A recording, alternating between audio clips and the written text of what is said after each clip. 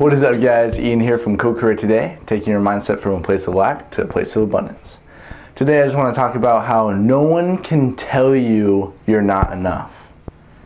And when you have a strong enough why, there shouldn't be a single person on this whole earth that can tell you that you will never be able to do that. Now, what do I mean by this? Well, as I go on with my daily journey, just trying to edify my mentor and trying to build my assets, you know, I have some people that have been very cautious. They're like, I've had one guy the other day who was like, hey, I've seen a lot of red flags through this conversation, and you know, I think you might be in an illegal pyramid, and you should really do some research before you go farther. And I'm like, yeah, it's a good point you think of that. I'm glad that you're skeptical, so no one would screw you over. And all I could do was agree with him, but knowing where I come from and who I follow, I wasn't in the slightest way discouraged.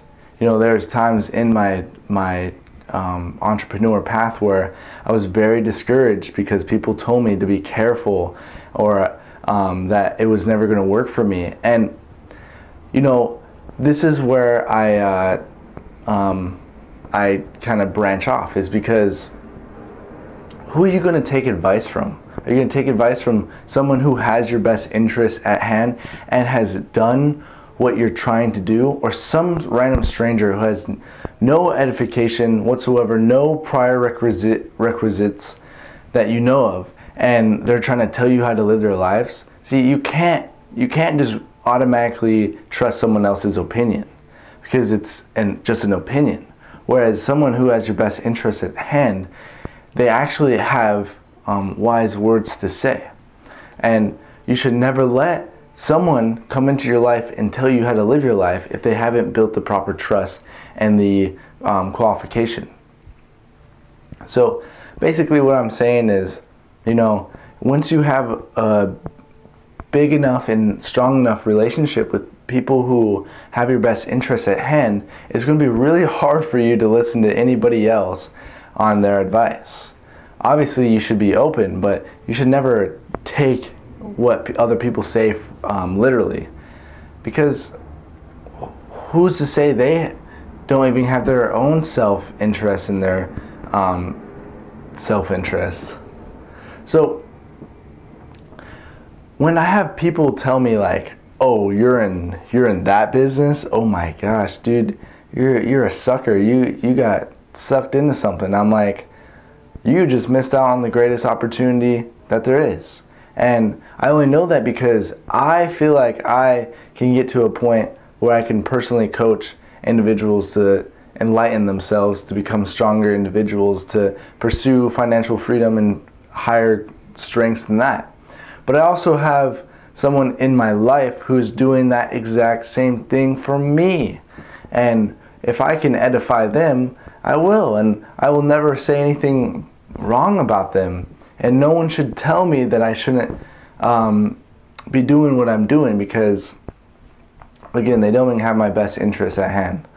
So don't let anybody discourage your dreams or tell you can't do something, because when it all comes down to things, it's your personal mindset and your personal perception.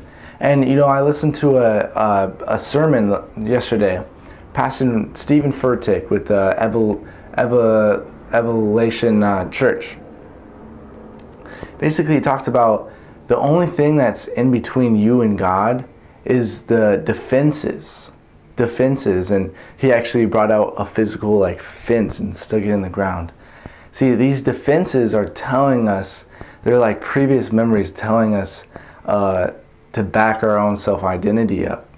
And what's wrong with this picture is because when we defend ourselves, we are very vulnerable.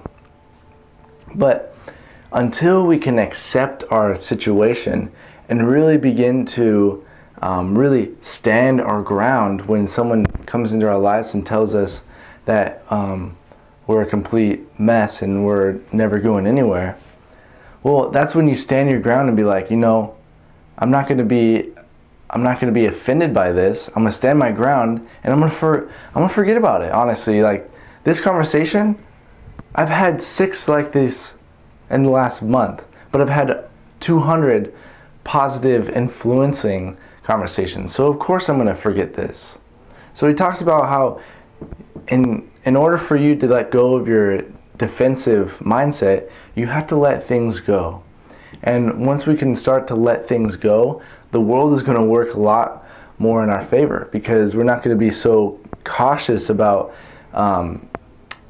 like other people's ideas and thoughts about us. We're going to be more self-centered into our own perceptions and how our perceptions are perceived through helping others.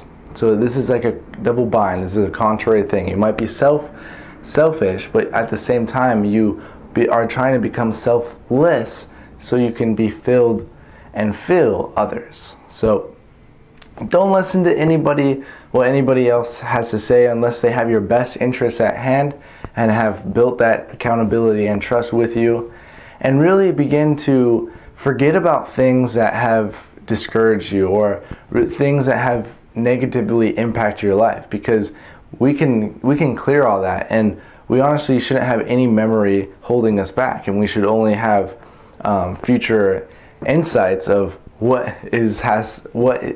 may have to come. And I think that's a beautiful thing, is if we can have a nice visualization of a beautiful future, we can have that within ourselves in this moment. So remember those little things, guys. I hope you liked this video. If you like this video, go ahead and hit subscribe. Other than that, I hope you guys have a beautiful day. Catch you later. Namaste.